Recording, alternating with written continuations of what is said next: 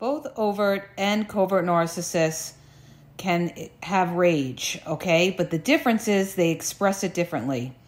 An overt narcissist will express it by telling you directly what's on their mind. They might, yell and scream, and they'll be very direct with it. A covert narcissist is indirect with it. They can be raging inside and you wouldn't even know it, okay? And this happens with the covert narcissists. They'll tell you everything's all right, or they'll tell you they don't have a problem with something, and meanwhile, they're raging silently, and they will pay you back later on in an indirect kind of way.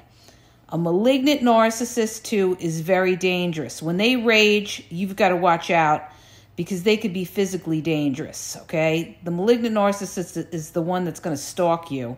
They're very, very controlling. So all narcissists, can have rage. It's just that they show it differently.